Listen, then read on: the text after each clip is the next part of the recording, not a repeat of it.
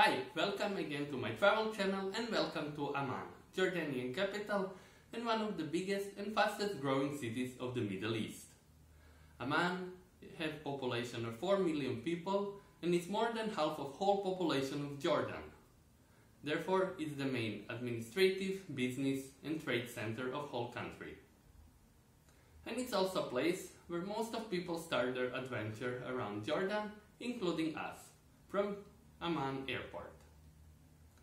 It's a real melting pot of ethnic groups and nationalities, since a lot of refugees from nearby countries found their safe place exactly in Amman. It made big growth of population, and Amman is real 20th century city, although its history dates back to ancient times, to ancient Roman Philadelphia. But today's Amman grew in 20th century from small settlement to modern metropolis. Welcome to Amman. When Emir Abdullah chose Amman as its capital in 1921, it was the beginning of modern Amman as we know today. One small settlement has its fast growth to today's metropolis with population of 4 million people and most developed Middle Eastern city outside of Persian Gulf.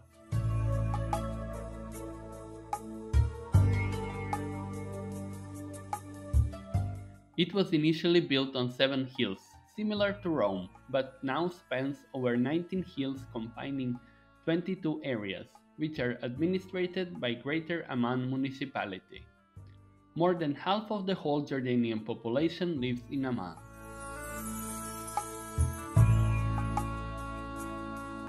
Remains of Roman Philadelphia lies beneath the city and on Jabal al-Qala hill, where you can find amazing remains of a Roman citadel.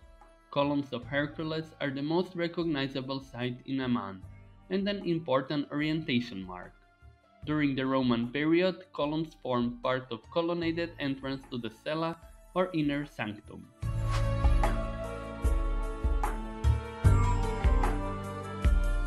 Citadel was inhabited after the Roman period as well, first as significant Byzantine settlement and later as Umayyad residence. Extensive Umayyad palace complex on the citadel is a remainder of its importance during the early Islamic period.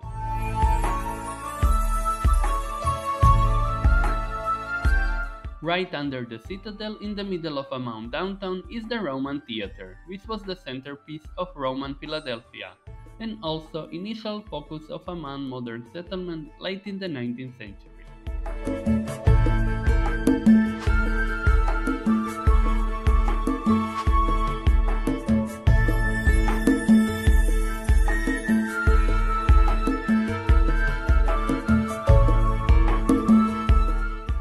Pride of modern Jordan is King Abdullah I's mosque, built in the 1980s by the late King Hussein in commemoration of his grandfather, the first ruler of modern Jordan.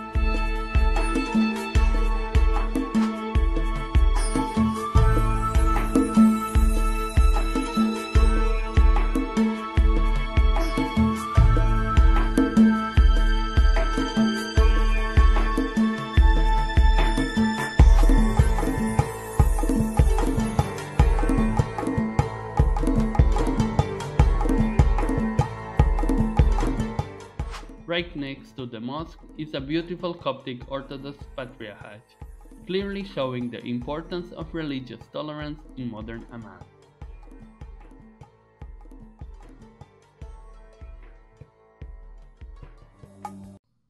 Weather can be harsh in Amman. While summers frequently see temperatures over 40 Celsius, winters can be chilly and snowstorms are not rare.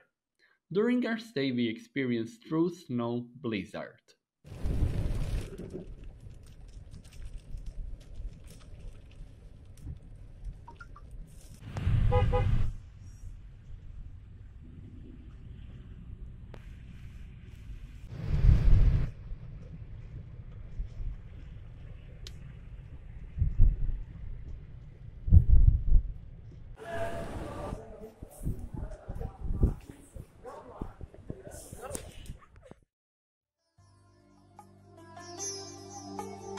Often called a city of white brick buildings, Amman doesn't impress on first sight.